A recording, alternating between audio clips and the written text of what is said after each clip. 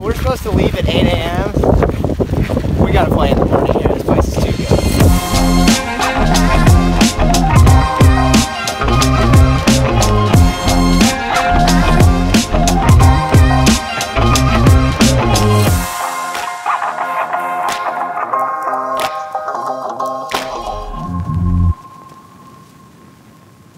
I think maybe I like Barnbougle Dunes more than the rest of the group, but Lost Farm was on a completely other level.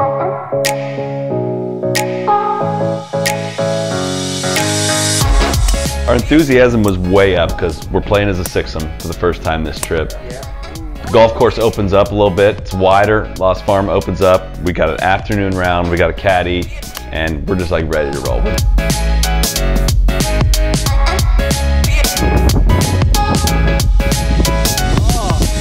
We're 5 holes in, and ZB is talking about, what time's our flight tomorrow? It's like, it's 8 o'clock. It's like, can we play tomorrow morning? We're not even through the front 9. At one point, Zach Blair declared the first 6 holes of Lost Farm was the greatest opening stretch he's ever seen in golf. No, greatest stretch of 6 holes I'd ever played in my life. Not even opening stretch. How's that course record hunt going? Depends on the time. This part of the property is called Sal's Point. That's Richard Sattler's wife. This was going to be their retirement home. 4th hole is jammed into this corner of the property that is probably the most photographed and probably one of the most memorable spots on the land. It's one of those shots that it's just like a living photo. I mean, you just want to sit on that tee box all day. Bill the caddy, he was a pro's pro. You know, I'm not going to say he was the best caddy I've ever had. I think he was a dairy farmer, and I had better caddies, but I don't think I've ever had a better experience with a caddy than I had with Bill. My favorite part was maybe when he wrote down Zach and Todd's name on his hand. We later found out that this was his first time ever caddying for somebody from the back tees. I'm not sure if Bill had picked up on yet that Zach was a professional golfer. Zach asked Bill if there's any birdies coming up, and he goes, "Oh yeah, mate. There's a par 5 up here coming up, and I think you'll definitely be able to get there in 3." This day was like the reason you make the trip. You're playing golf in one of the most unbelievable settings in the world, and the sun's setting behind this hole as we finish this closing stretch. Like, that's probably my favorite memory of the entire trip.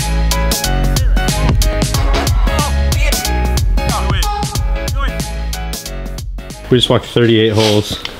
Yeah. The day after walking 36. How you feeling? I feel awful. The sunburn though, you look like Marv from Home Alone after he gets hit by the bricks. My whole body hurts. I'm sunburned. Don't ask me if I'm hurt, dog. God, that place was transcendent. Lost Farm spoke to my soul. Let's go drink some beers. Please. Barnbougle Dunes gets all of the details right when it comes to the hospitality. The lodging, the food, it's all what you need and nothing more. We had a chance to speak with Richard Sattler, who is the owner and developer of Barnbougle Dunes, and just this awesome guy. He likes to play kind of the aw shucks, I'm a potato farmer, I don't really know what I'm doing sort of card, but it's clear talking to him for 5 minutes, it's very obvious that he's a genius at what he does. And Tom Dyke was abandoned of an area in a place called Tasmania, which is an island state of Australia, that could be just as good as this. So Mike Kaiser being a fascinator for great golf course sites, next thing he rang up to see if he can come and have a look. And then he had a look and this is just a special site. You've got to do it. Someone's got to do it that's got a bit of business now. So don't worry about the golf side of it. We'll give you the advice. Barnbougle Dunes opened in 2004 and was a pretty immediate success. But with all that land sitting around, it was pretty obvious that the next step was a second golf course. And Richard had people like Mike Kaiser and his whole team in his ear kind of trying to push him and saying, hey, you have the land here to do something really special. We need to do another course. And finally, I think they kind of pushed him over the edge. That we'd do the second course between the two of us. Okay. He'd organise the architects. Yeah. He said the only architects you do is Bill and Ben. Only architects you'd have for the second course to suit them perfectly.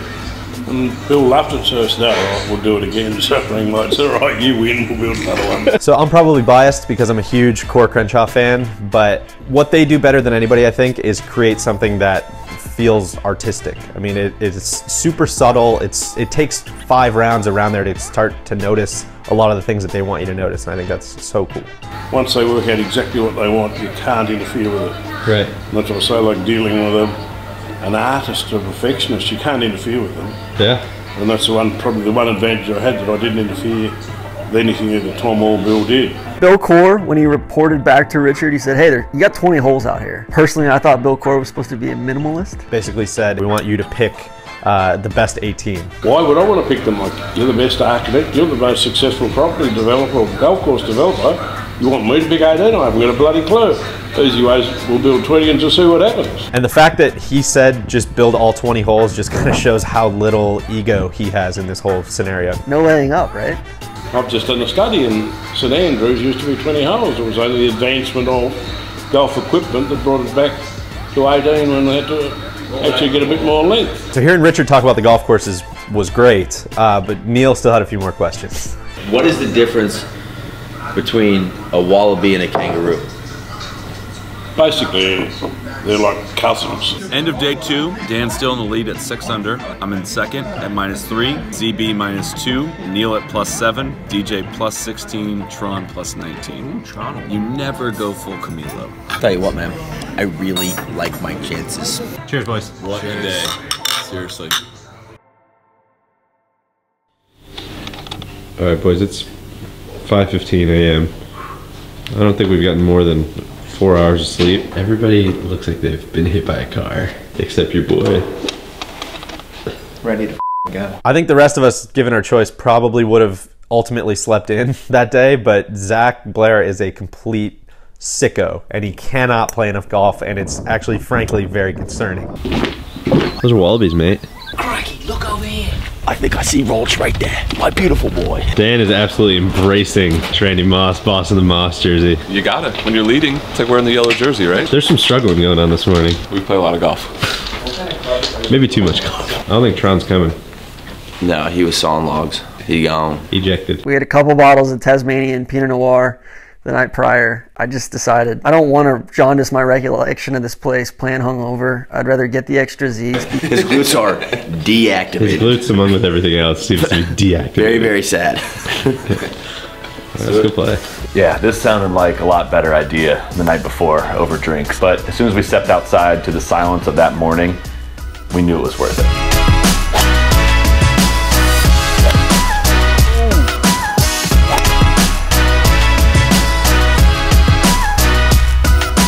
Driver off the deck at 5:30.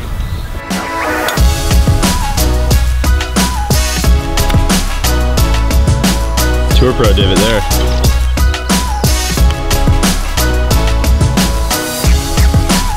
One under. Blair's made his first break. There's so many memories about Australia, but when somebody asks about the trip, I think back to that morning at Lost Farm with that light, that silence, and a golf course completely to ourselves on the complete opposite side of the world. That's an experience I wasn't sure I'd ever have in my life. So spending 24 hours in Tasmania was not enough. Tron and I were kind of saying it'd be good to just go back there for like a week and maybe not even play golf, or just disappear into the wilderness for a while. Good to meet you, man. Yeah, really nice. Take care. We'll see you again. Thanks again. What a course. Thank you for your Thanks again for having us. Great time. Special shout out to Richard. He drove us from the lodge back to the airstrip. At what other property are you going to get driven by the owner? Maybe it was just he was just ensuring that we were actually leaving and getting the hell out of his hair. Nick the stick. Hey. Pointing up. Leading us into battle. Higher and higher, Icarus. Not sure if we have enough fuel, but we're gonna give it a shot.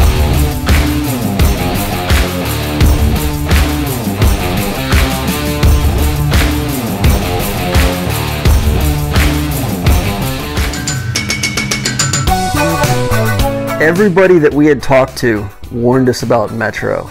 It was a damn massacre. The second green's at 15.3 and the third green is at 16. Oh no. No, he didn't.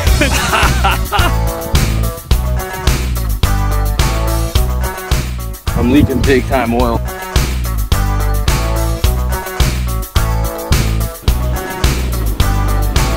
End of day 3.